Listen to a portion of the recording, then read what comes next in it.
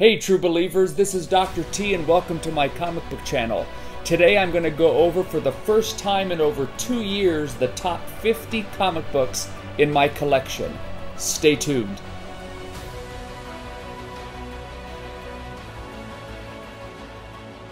The last time I did this was in March of 2021, so it's been a while, and I have added a number of books to the collection that were not part of it over 2 years ago. And let me also insert that the order of these books, 50 down to 1, is in order of value. I recently looked up on GPA the last sales of all of these books, not 90-day average, but just the last sale to give me a ballpark idea. So it is in order of value. So let's get right into it. X-Men number 268, fantastic Jim Lee cover in a 9.8. X-Men number 25, the gold variant from 1993, when Magneto rips the adamantium out of Wolverine's body. You can kind of see the, oh, there we go. There's the hologram right there. Fantastic. Here is Wolverine Volume 3, number 66, the first appearance of Old Man Logan and the start of the Old Man Logan storyline, my favorite story ever in Marvel Comics. Here is Wolverine Limited Series number 3 from 1982, signed by Chris Claremont. I picked this book up just last year and sent it in for the Claremont signing last year, and there's the nice Wolverine custom label. I wish they had not retired this one. Here is X-Men number 130, the first appearance of Dazzler in a 9.4, great copy. Here's a DC book, Showcase number 37, the first appearance of the Metal Men. This is a nostalgic book because it is something my dad would have read back in the 1960s. He remembers reading Silver Age Metal Men comics, and I've had this book in the collection for probably a decade. Here is Thor 338, the second appearance of Beta Ray Bill. Love me that cover swipe of Thor 126 with Hercules on it. And here's the cover swipe of Beta Ray Bill and Thor. Just recently, in the last couple months, picked this up. Marvel Premiere number 15, the first appearance of Danny Rand, the Iron Fist, in a very nice higher grade 8.0. This is a crispy, sharp copy of this book. And I've been wanting this book for a really long time, so I was really happy to add this to the collection. Here is the variant cover of X-Men number 25, and in a 9.6, picked these books up, the gold variant and this one, I picked them up raw, probably 4 or 5 years ago, got them graded just last year or the year before in 2021. These were not part of the collection when I did the last video, and there's the nice wraparound cover. Great variants of X-Men 25. Here is X-Men 95. So 94 is the issue directly after Giant Size X-Men 1, and then here is 95, so the third appearance, essentially, of all of these significant X-Men characters in a nice, respectable 8.5 grade. And in this issue, it is the death of Thunderbird. Here is the mighty Thor number 390. This is where Captain America lifts Mjolnir. They got the endgame finale battle with Thanos from this book right here, at least showing Cap lifting and being worthy to wield Mjolnir. Love this book. Bought it probably a year before Endgame even came out. But here, a good 9.8 grade of this book, this great Cap book. Masters of the Universe, Star Comics and Marvel Comics from 1986. Love me some He-Man and She-Ra, and absolutely love this cover with Battle Cat, Skeletor, and Hordak. Look at that. Love this book.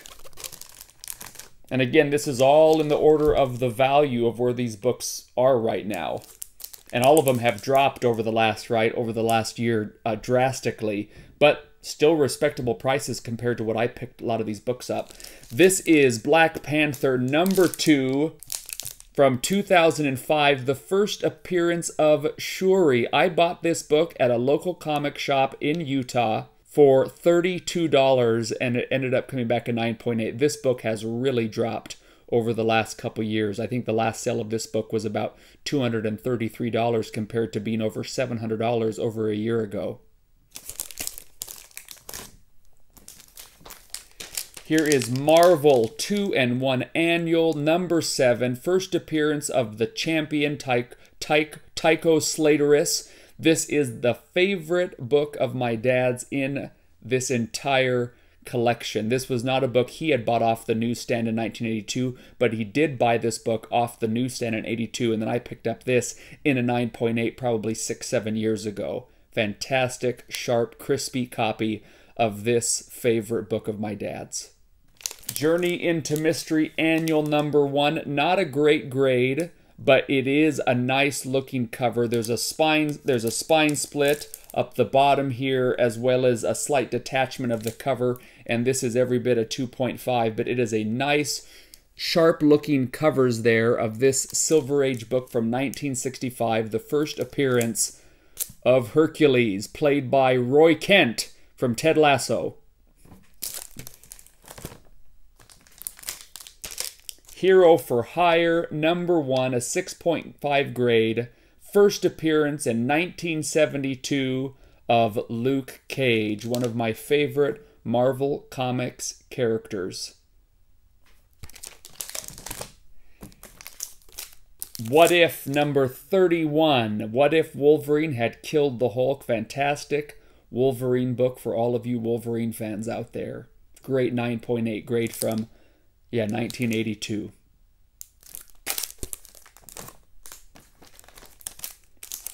Wolverine Limited Series #2. Love this cover. One of my favorite covers. Love the custom label with it. And signed last year by Chris Claremont. Fantastic looking book.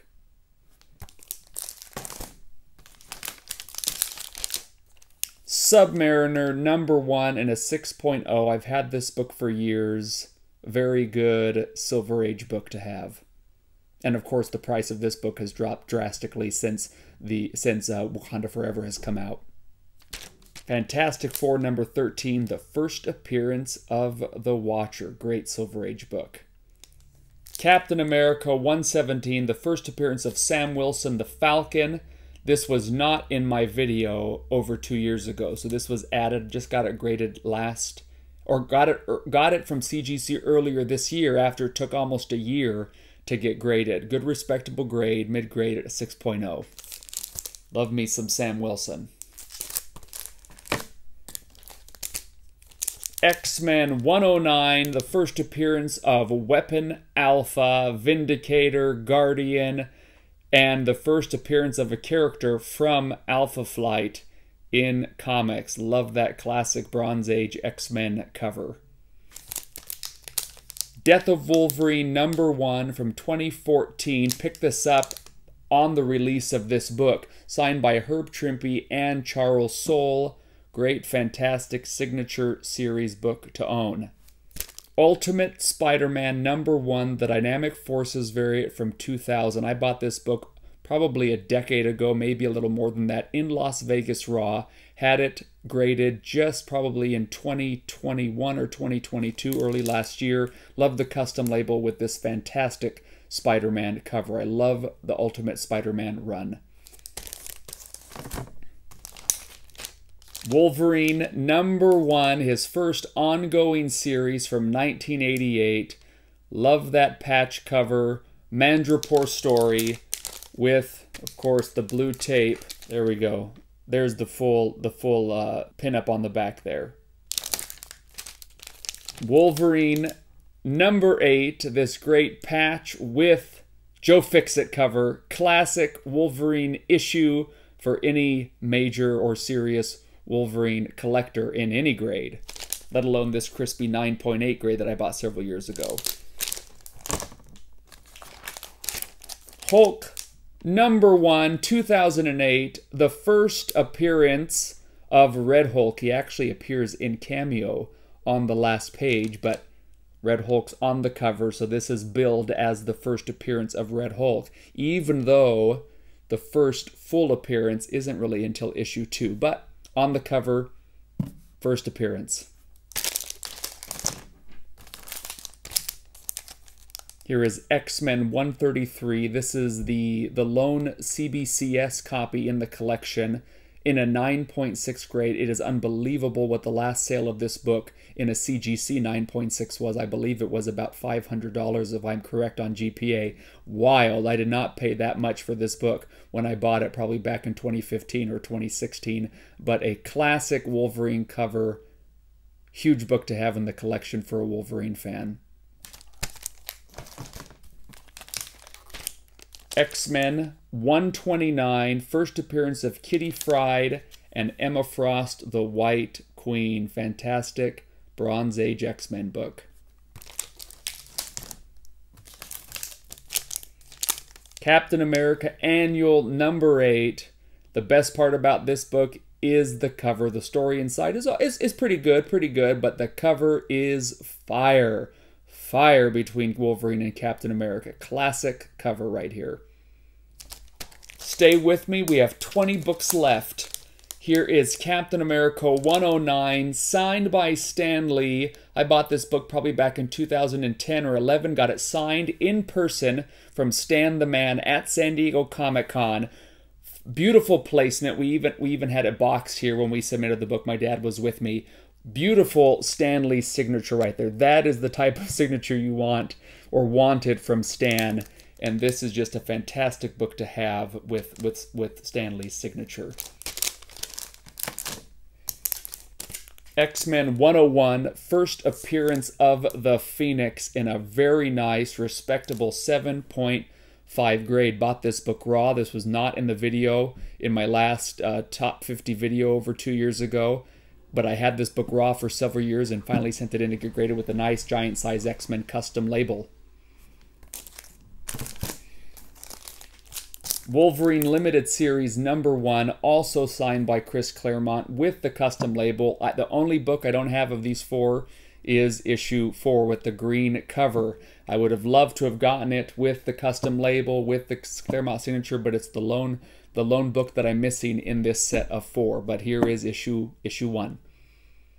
X-Men 141, Days of Future Past storyline, also signed by Stan Lee. I sent this in to get signed by Stan back in 2014. I have 5 books signed by Stan Lee, and I love every single one of them. Captain America number 6, the variant cover with the Winter Soldier on it. This is signed by Sebastian Stan. This was a wild unboxing, which I have in a past video of mine. I could not believe it. I sent a universal grade in, a 9.6, to get signed by Sebastian Stan. I sent it in to be pressed. It came back a 9.8. That video is wild. You should go check it out. But yeah, I absolutely love this book, and that it's signed by the actor who portrayed the Winter Soldier, a favorite character of mine. Wolverine number 66. This is the sketch cover of the first appearance of Old Man Logan. Pretty scarce book, I think. Quite hard to find, especially here in a 9.8. This is a really special part of the collection because I sent this 4th printing of The Last Ronin number 1 to be signed by the Last Ronin team. 6 signatures, 5 remarks. But if you notice, I have every color of the 4 turtles. Donatello, Leonardo, Raphael, Michelangelo, with Kevin Eastman signing in white with the white Splinter remark. This is a stunning collectible to have. I have a number of Ninja Turtle action figures, and for this to go with it, with these colors and these remarks, is absolutely fantastic. A real prize in the collection.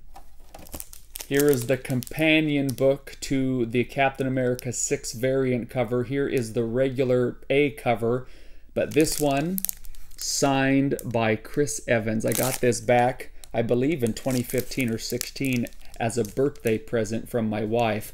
But to have both of these first appearances of Winter Soldier signed by the respective actors Chris Evans and Sebastian Stan, these are two of my favorite books in the collection because I love the portrayal of these characters from those actors.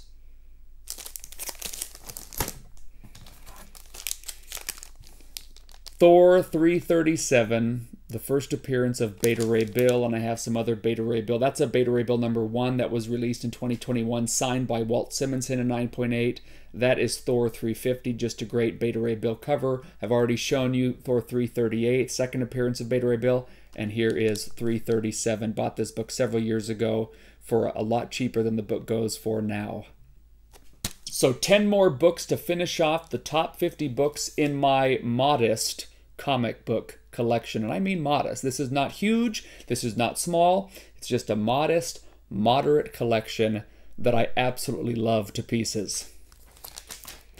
Here is Fantastic Four number 49, the first full appearance, essentially, of Galactus, and the second appearance of the Silver Surfer. Great classic Fantastic Four Silver Age book right there.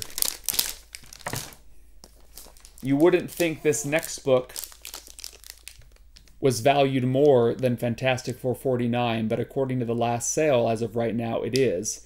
And a 9.6 grade, but there is the Stan Lee signature. I thought about sending this book in to also add the Todd McFarlane signature from the last McFarlane signing. I didn't do it. I potentially would like to do it in the future, the next time, in the next year, 2 or 3, that McFarlane does another signing. But this book, the last sale was over $900, which is crazy, but it has so much to do with the demand for this book, this Hulk 340, but the fact that it has the Stan Lee signature, which my dad and I got in person, also back at the 2012 San Diego Comic-Con. The Expert Comics variant cover of Amazing Spider-Man #1 from 2014, signed by Neil Adams, who did the cover art, and Stan the Man right there. Also, you wouldn't think this book would be more than FF 49, but according to the last sale, it is. The last sale of this book was, I believe, $988, and it has everything to do with these two signatures by these deceased legends.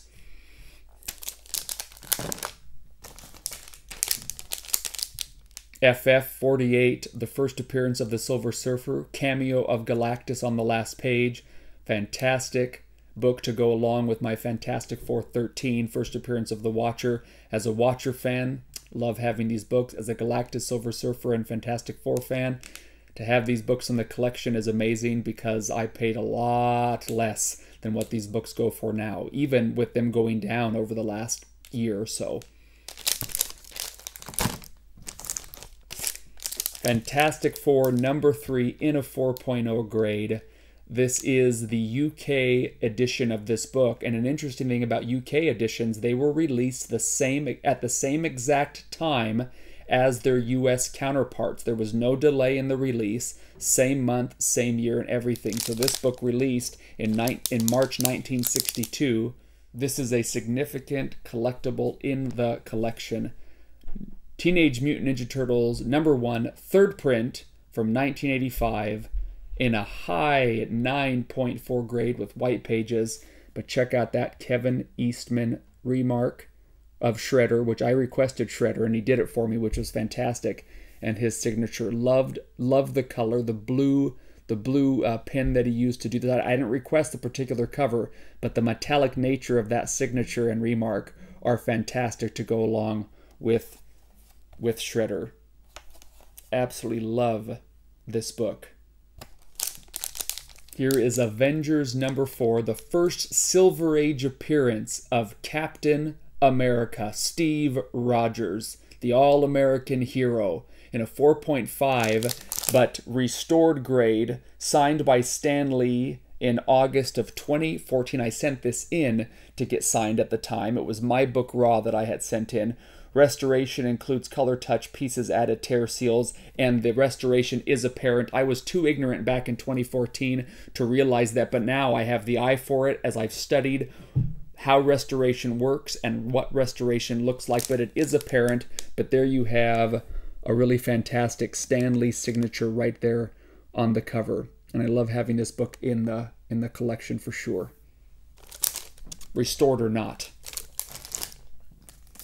Picked up just last October, giant at Baltimore Comic Con, giant size X-Men #1 in a 4.0. I was amazed, in disbelief, that I was able to add this book to the collection finally.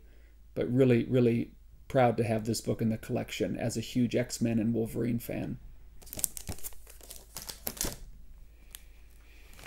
The next book I'm going to show you, I have a video of from last year. I bought this book off the rack at a local comic shop back in 2011 when it was released for the cover price, $4. I did not know where this book was for years. To be honest, I forgot that I even had it until I found it, I think, 3 Thanksgivings ago in a box in my parents' attic, or the rafters above their garage, essentially. I sent it in, and this is what it came back as, raw, after not remembering that I had it. $4 off the newsstand. Of course, it's not the newsstand copy, but Ultimate Fallout #4 direct edition in a 9.8 grade with the custom Miles Morales label. Big Miles fan, love having this book. Of course, the value's gone way down, but this book is still going from anywhere from $1,700 to $1,900. And if I hadn't bought this book for $4, I don't know if I ever would have been able to pick up this book. And then #50 in the collection, Hulk 181, the first full appearance of Wolverine in a 4.5. This book, with a press and a clean, very easily could be bumped up to a 5, 5.5. Probably not 6, but probably in that 5, 5.5 range with that clean and press. Could not believe, still in disbelief, that I'm holding this book and that it is part of my collection. Well, there you have it, true believers, the top 50 comics in Dr. T's collection. Thank you for watching, and as always, remember, comics for life.